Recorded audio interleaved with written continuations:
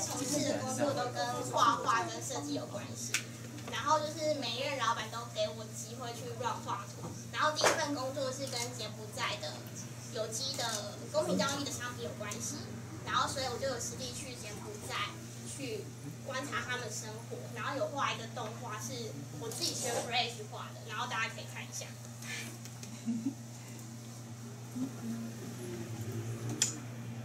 就是我想象中的柬埔寨的，然后就是他们有个家族，然后爸爸工作是去采那个棕榈糖树，然后棕榈糖树它会有花蜜，然后就是那种可以播音乐吗？可以调。所以音乐是，因为我。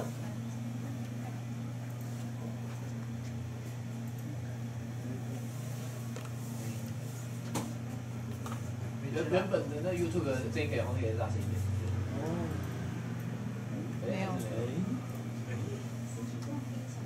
有外接喇叭吗？有哦。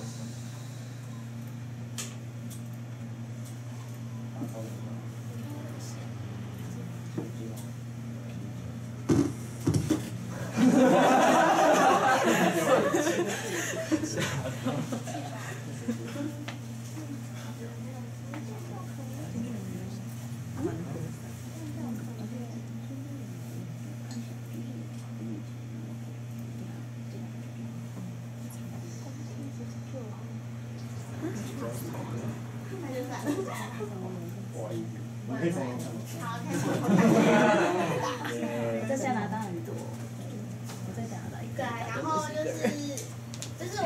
当初有为这些角色设定一些他们的工作，然后可是因为就是因为动画实在要做太久了，所以我只做了一支。对。然后就是我热爱画，就是那些裸露的人。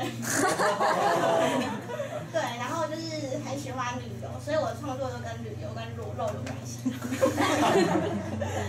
酷。然后就是在讲说他去采了花蜜，然后因为那个花蜜是喝了就会很有能量的东西，所以就是刚刚不是有个变身，就是有喝了花蜜就会有能力变身，然后就是采完花蜜就是有那种欢乐的画面这样，对，大概是这样，对，然后。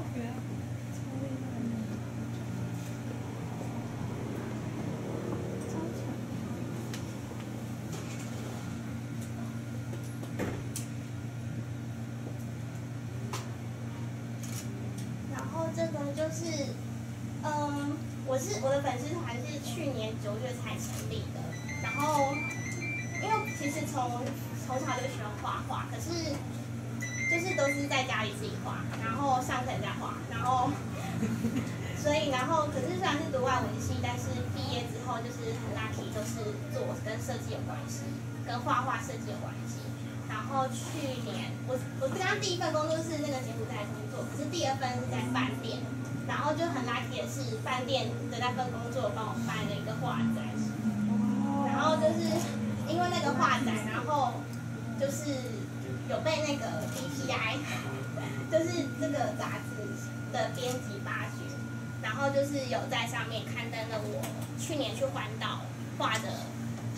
过程，对。大家可以看一下，对，可以看一下。就是我去年一个人去那个环岛，然后就是画了就是环岛旅游发生的有趣的事情，然后就上 DPI， 然后就是被那个默默，就是它是一个插画经济平台，然后就是因为创了粉丝团，然后他们就在网络上发掘了我。然后我们公司就是你们可能不知道我是谁，但是你们知道马来貘，马来貘跟 HH 先生，就是他们就是我的同事，对，然后就是非常感动，就是可以进到默默这个大公司，因为就是对我来说，画画只是我的兴趣，我并没有想要靠它去赚钱或是怎样，可是就是因为就是被发掘之后，就是有很多曝光的机会，然后又可以不用改变我原本的画风，然后就是尽情的画我裸露。其实我不是想要裸露我的身体，我是想要裸露我的内心，就是就是想要跟大家分享，我内心是一个就是很开放的人，可是我不能够裸露我的心，所以我只能裸露我的身体。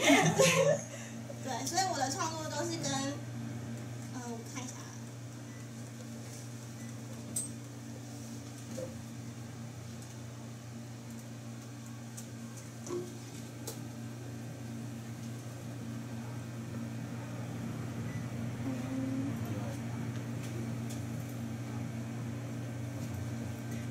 所以我的创作都跟旅游、跟裸露有关系，所以然后就是我的周边商品也跟裸露跟旅游有关系，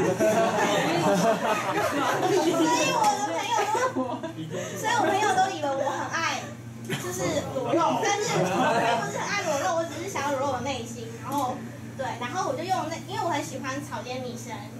大家知道草间弥生？知道。我非常崇拜他，可是我觉得我一辈子也买不起他的东西。所以我的梦想就是去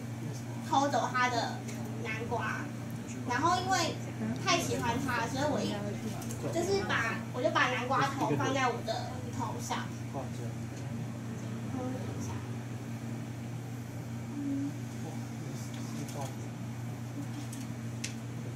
好像没有那一张。就是我就把南瓜头当成是我的商标，然后就是我幻想出一个人物，就是一个恐龙，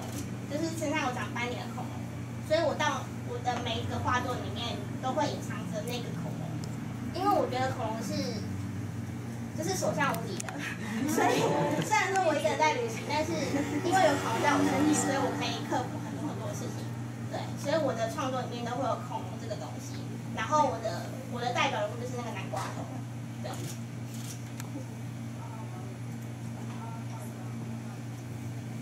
然后因为我非常喜欢那个东南亚热带国家，所以我自己有去那个柬埔寨跟曼谷自助旅行过，所以我的创作都会跟那个柬埔寨或是曼谷有关系，我想要呈现他们的生活给台湾的人知道，对，所以我就会就是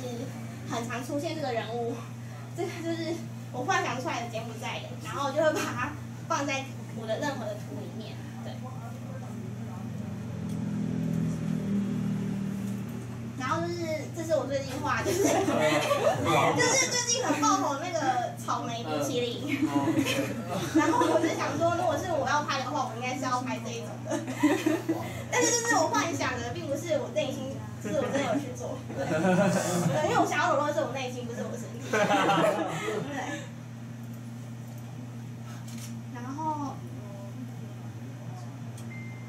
然后就是很开心，就是从去年就是加入了默默之后，然后公司有帮我出了很多周边商品，就很像梦一样的生活。因为其实我之前的画画就是只是一个兴趣，可是因为就是我觉得就是你如果在场有喜欢画画的人，就是可以勇于的去在网络上分享你的创作，因为你可能觉得你画的不好，但是一定会有人去欣赏跟喜欢。然后像我也觉得我画的东西很就是都是丑人跟铺狂，可是还是有人会欣赏铺路这一块，对，所以就是很幸运有被挖掘，然后公司帮我出了很多商品，然后我觉得就是如果在场有喜欢画画或是设计创作那种看似好像赚不到钱的工作，可是我觉得就是因为你喜欢，然后持续就是一定会被发掘，就算没有被发掘没有关系，因为就是你只要持续，只要就是一定会有人喜欢，然后慢慢的梦想就会成真，对，这是我今天的分享。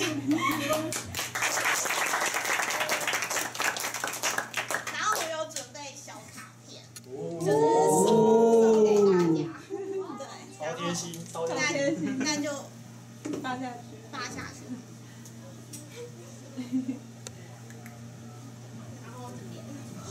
好，谢谢Sasaya的分享。